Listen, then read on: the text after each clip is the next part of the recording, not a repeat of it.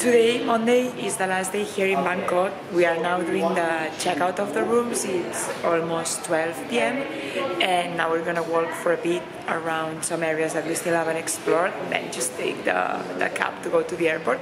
We're flying back to Singapore at 7 p.m. tonight, so we still have some hours to enjoy the city.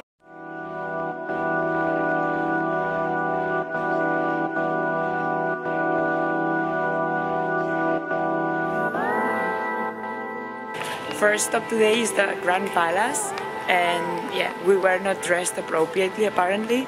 Actually, we've been able to enter other temples dressed as today, but not the Grand Palace since it's a really big temple and dress code is slightly stricter.